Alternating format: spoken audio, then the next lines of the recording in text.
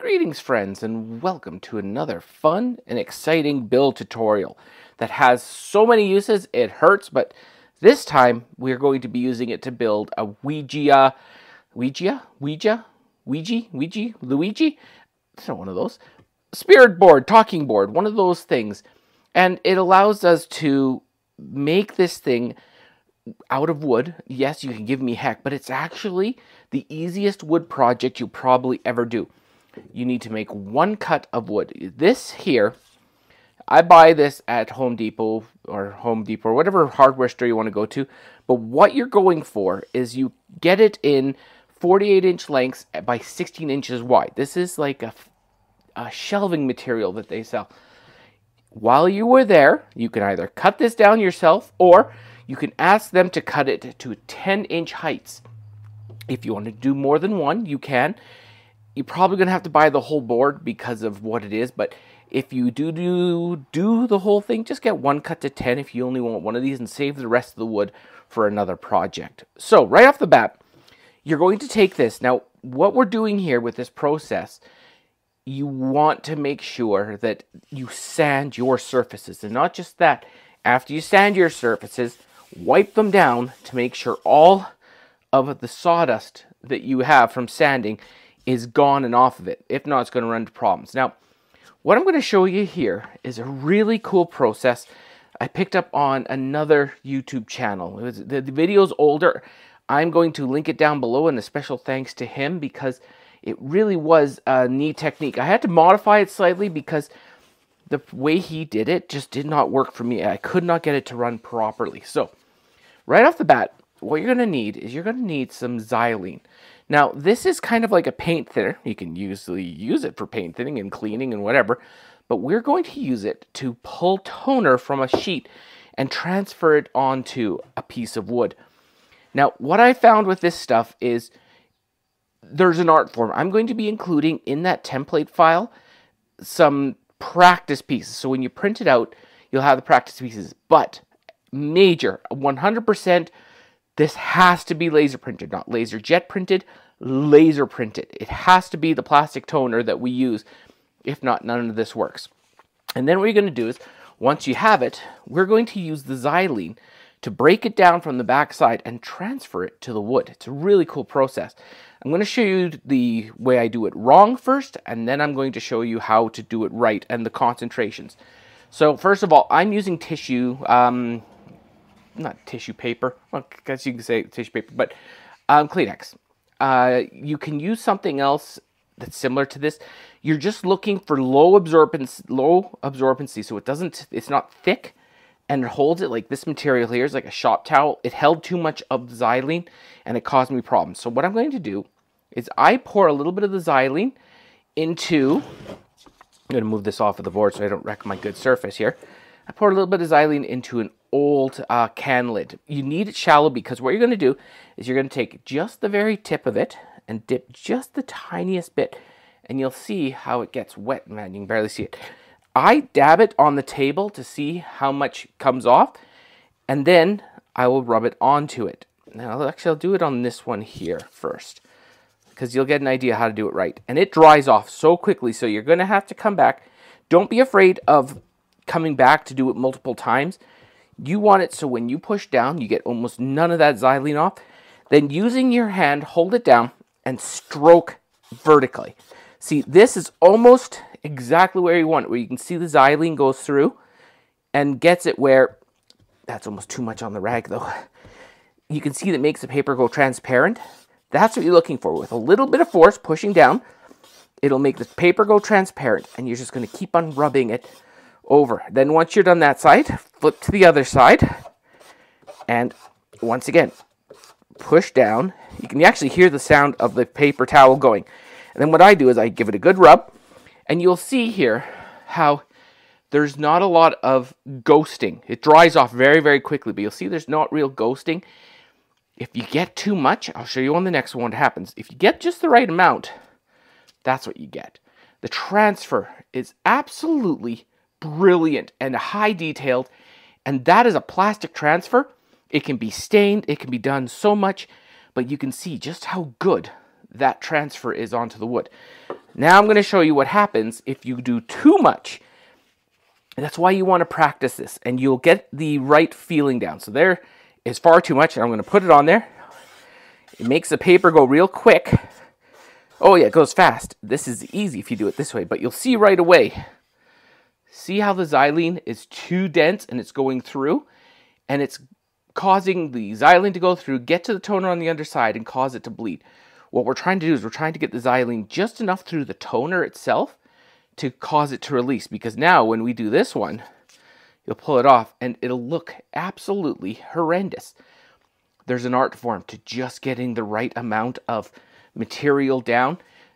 You'll practice and you'll get to a point you'll know exactly what the wetness you need on this piece of paper towel is to elicit the best results. So that is pretty much the main part of what we're going to be doing here. And I'm going to initially, we're going to get the two sides on. I'll record it as I do it, and you can see, even if you get a little bit screwed up and you end up with a little bit of blurring, don't worry about it too much. If you get a ton, you can always sand it off and start over again. But you can see what happens when you get it right versus what happens when you get it wrong. So it takes a bit of practice to get to that point, but once you have it, you'll nail it every single time. Anyways, I'm going to get this wood laid out with the first pieces, and we're going to get them transferred.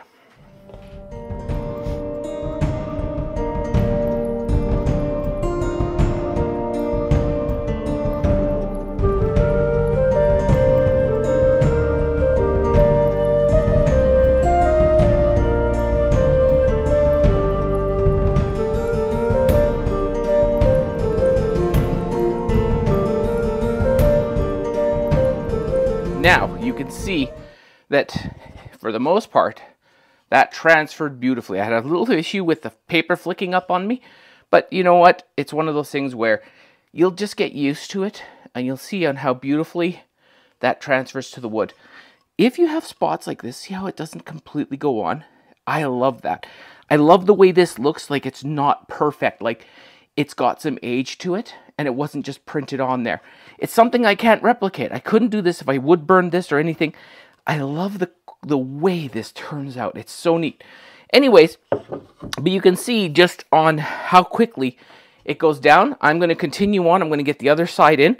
Now here, it's hot in my garage. So if you look right here, these little bullet points, you don't have to get them absolutely perfectly transferred. We're using these for registration, to where to put everything. When we're done, we're actually going to sand those off. So it's just a matter of making sure we know where everything's going to go. So I'm going to go through and start putting on the other sides, and I'll talk to you about how we do the central areas. Okay, see you in a bit. We've got both sides on, and you can see that make sure when you transfer these that you catch these 6 points of registration. We're going to need them later to make sure we get the rest of these pieces in the right spots. You can eyeball all this if you want, but I wouldn't suggest it because it can be a real pain in the butt. So anyways, I'm just like the other ones. I'm cutting it off to the black line and giving me a bit extra so I don't end up hitting the xylene onto the paper. Now, if you want to, the best way to do this is you can either, actually we'll just do it this way. This is easiest. Take these bullets and chop a little bit of an angle out of each one so you get the halfway mark on both. It doesn't have to be like absolutely like ridiculously perfect, because you're allowed to have a bit of misregistration. Now you're going to take this up, and you're going to see that even with me putting this on, I'm not perfect. So what I'm going to do is I'm going to go up here, I'm going to put the black line against the edge. I'm going to split the difference, if I have it the right way. Going to split the difference so I see half of those bullets each, as even as possible. Put the paper down, grab your rag, and we do the same thing again. Oh, just one thing. When you are doing this, try to pull away from your hand. If not, you have a chance of wrinkling the paper. So I usually start at one end and move over. And you can see that I'm pushing pretty hard because I don't want too much of that xylene onto the rag. So I'm kind of forcing it out of the grain of the paper towel when I'm doing this. So you might hear me working a bit at it because it's the best way to go. Okay, once you got it on, check your work, done. And just like that, you've got the second or the third part finished. Now we're going to go through. This is the harder one because what we're going to do is you're going to pick a spot that you're comfortable, like this one here has got the full farewell on it, which means I think I'm going to keep that on there. And I've got to the VII. So if I go from here on this one, cut up, we're going to cut off the VII. We're going to come over and we will get rid of the U and the T. And we will end at the I. Just like that. So now, check your work. Make sure that they're all together there. This one, once again, take your... did I cut off my registration? Or I just never had it on there. I just think I cut off my registration.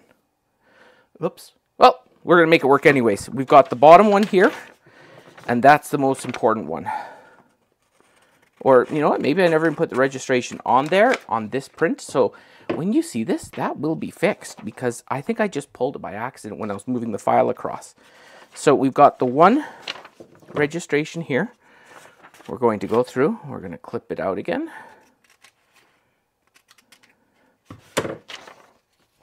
And see this one here. We're going to go... because we don't have the second registration, this makes my life a little bit harder. So we're going to take you down there. We know that that right there is the edge. That is the registration. You can look through and everything looks like it belongs where it belongs. So I'm going to keep on going.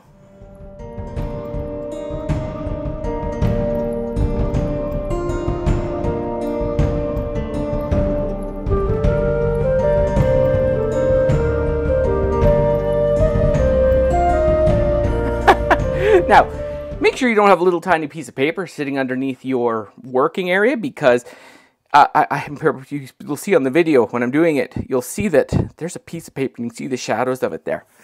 And a matter of it, you really have to push down hard to hold this piece of paper because if it wiggles, it's very hard to register it back to where it's supposed to be. So now we're going to do the exact same thing on the flip side and we'll take it from there.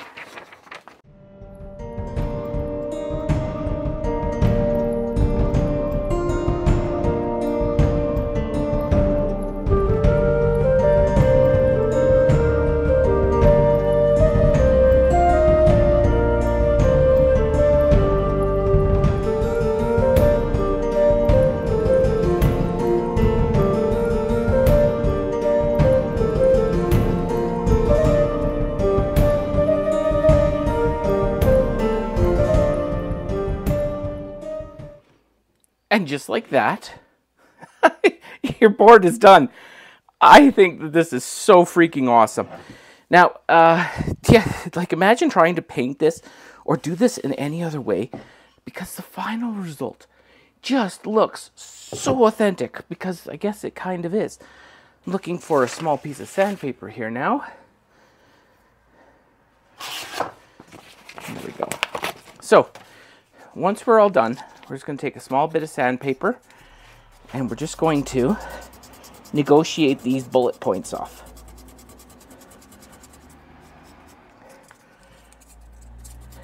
And if you don't get them completely off because it's being stubborn, when we go to do the weathering on this, we'll just put a little bit extra right there to hide it.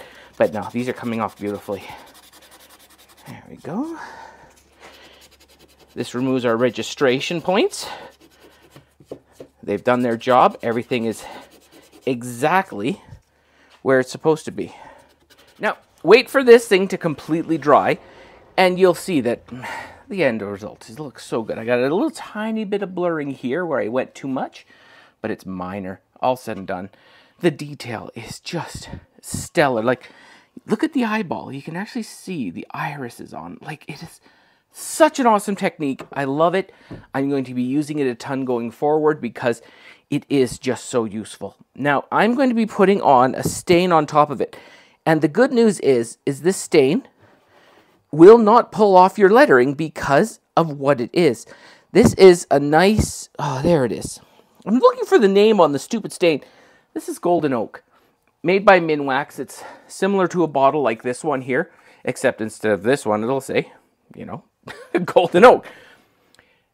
And you'll see that you can stain this with zero repercussions and zero worry of it pulling up your toner, because that toner is as much a part of the wood now as the wood itself, and it just looks so good. Now, don't be stupid with it, of course, because if you rub it like crazy, there's a chance you're going to cause problems. So what I usually do is I go very liberal with my stain, put it on, and then as it dries, it just looks so cool.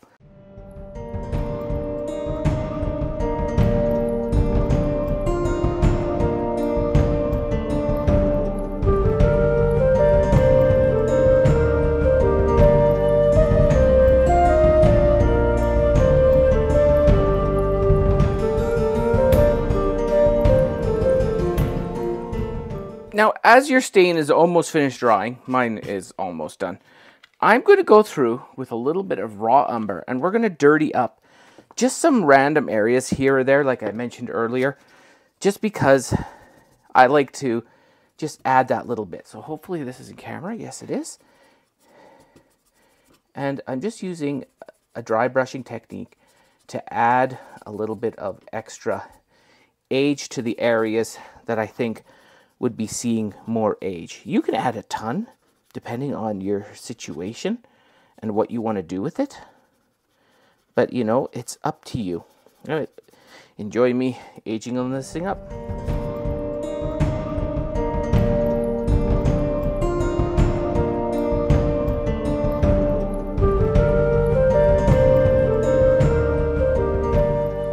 And just like that, a little bit of age goes a long way to making it just not look absolutely perfect. Now the final step is you're going to be putting on a finish. I'm walking halfway across my garage to get it because I didn't bring it over with me. Now this final stage you can do with the Varathane, but I have been using this Rust-Oleum Satin Clear spray, and it's been working fantastic to make it work properly and look good. So get that stain on. Do the front and the back just to seal the whole piece of wood to make it look good. And we'll be back to talk about the Planchette. The Planchette is very similar to what we just did with the actual, actually you saw me did working on it at the beginning. This is, I think, 3/8 of an inch stock. You can use 3/4. Just means your Planchette is a bit bigger, and if you're just using it for display, it doesn't really matter. Don't know what else you'd be using it for other than display. So I had this stock lying around, so thus I'm using it. Now you transfer from the template this exact plan, include these lines, because what that's going to do is going to give you what you need to use with either a scroll saw, coping saw, or bandsaw to cut that shape out. And you'll see that, you know, if you have a coping saw, it's actually not too bad to go through this stuff. Now, once you've got this transferred and then cut, all I did is I sanded the edges ever so slightly, sanded the back. I had a bit of a blowout with my Forstner bit on that one, and that's how you get the hole. You'll see on there is a little dot. Once that's transferred, you use it to transfer the whole of your Forstner bit. You can just draw a 1/2 inch circle with a compass. What I'll do, I'll include an extra page just with that circle on it. So if you don't have a Forstner bit, you can drill it, and then you can use, say, a scroll saw or the coping saw to cut that hole out and get it all sanded. I'll give you options on how to get it through. Then once done, stain up the same way, spray varnish, and you get the same thing with a great looking Planchette. Now, this is where the project goes, oh, that's really cool. What else can you do with it? I saw this when I had it in my kitchen, and I'm like, do you know what? That is the coolest coaster ever. So I built a set of 4 that's going to act like coasters for Halloween and that type of season. I think they look fantastic, and they've got such a neat look.